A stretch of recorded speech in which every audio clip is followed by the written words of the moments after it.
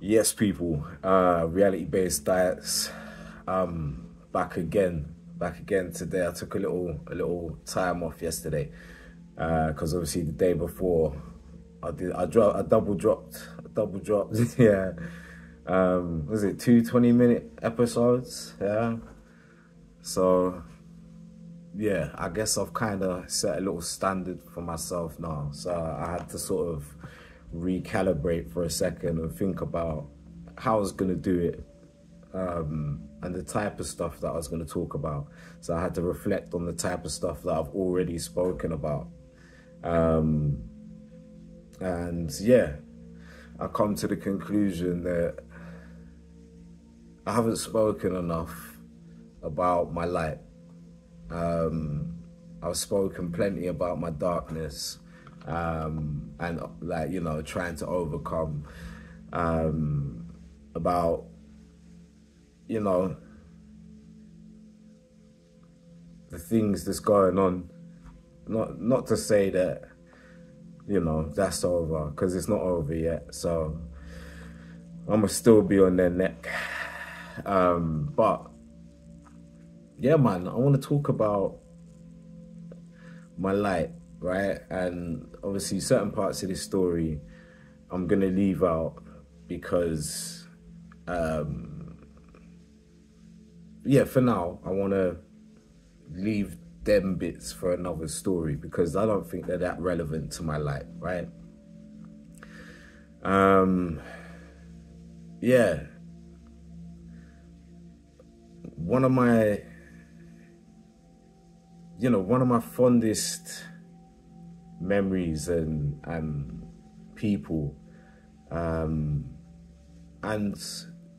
teachers and role models, in my life was, it became that because obviously, at 1 year old, something happened with my parents and I had to go live with my grandparents. I lived with my gran and my granddad, yeah, my mum's parents. And yeah, man, my granddad, like, just like I'm saying to you, one of the greatest men that I ever knew. Let me try to wheel it in, because usually, right, say if I was trying to have this conversation a year ago, it wouldn't be getting to me like this. But obviously now that I know what I know, and I know even more of what I know, and as all of this shit becomes clear, it's even more beautiful, right? My son's name is Dejon James Green, right? I gave my son the middle name James because that was my grandfather's name. My grandfather that raised me and shaped me from early, right? From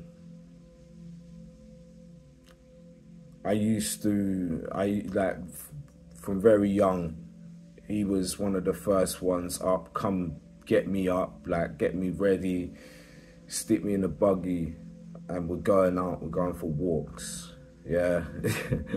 Like,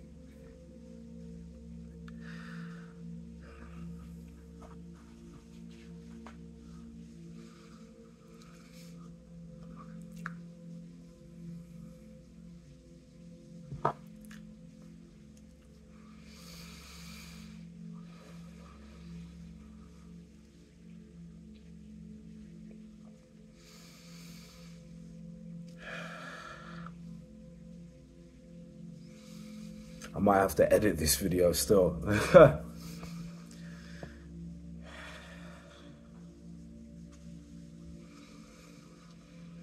Yeah, let me compose myself. because I'm not sad. I'm happy. But yeah, he was one of the first people, not first people, first men, and not even first men, but like, it was the first bit of consistency that I had from a male figure. There you go. Because of events that happened, you know, when I was 1. And the consistency was, you know, instilling of morals and all the rest of it, but it was also a consistency of pride. Like, he was proud of me, innit? He was happy to show me off. And yeah, I learned a lot from him.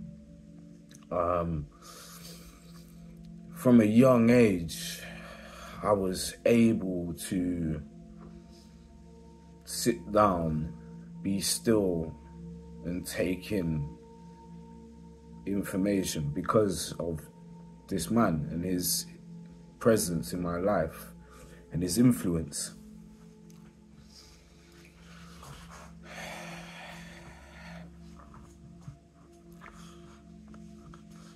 Right, so from a young age, just put it this way, I was able to sit and watch like whole football matches and taking it in, and my granddad's commentary and talking on the game, because obviously he'd catch jokes, and he would, you know, take the mick out of like certain players, etc. for what, like, but he'd also have insight into the game, right? My granddad was a structural engineer. I'm pretty sure there's more to it than that. Like, he might have been an architect as well. I can't remember specifics, but I just remember that he moved from Scotland. Like, he used to work on the docks, and he moved from Scotland to Wales as part of a building company, construction company, that built some of the first power stations in the county, right? So yeah, when I'm watching sports with him, like, basically he taught me spatial awareness, right? And composition, I guess, whether I realized it or not, right? Because of his insight into football.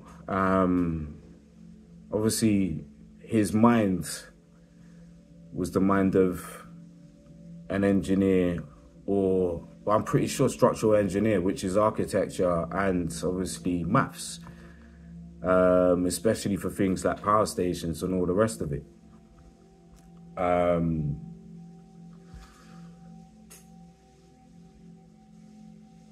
Yeah. So like I'm saying, there was aspects of my teachability that kind of lied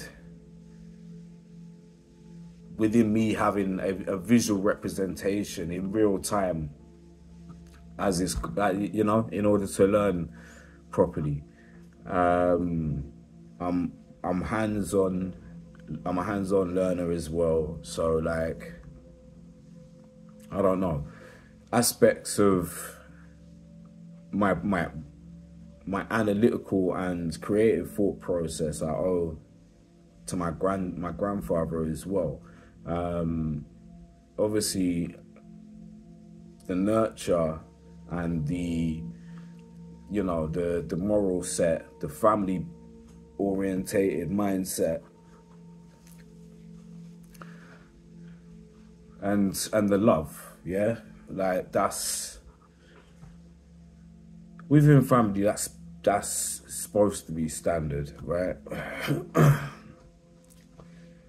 So obviously, that was something that truly shaped me in many ways. But the thing I want to talk about is the extra shit.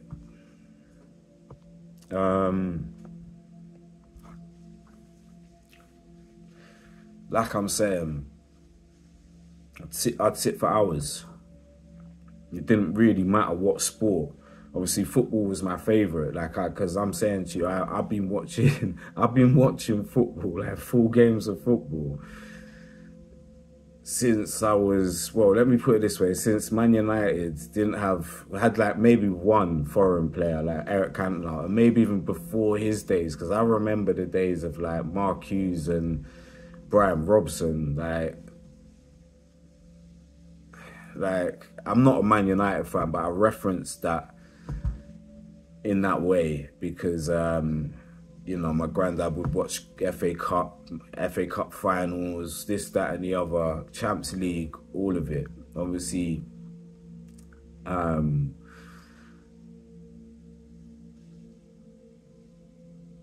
also on top of the football, like, you know, every other sport, you know, because obviously, as we know, when granddads are retired and that, they're chilling, yeah, so they're just watching stuff that they want to watch, and if you're there and there's one TV, that's what you're watching.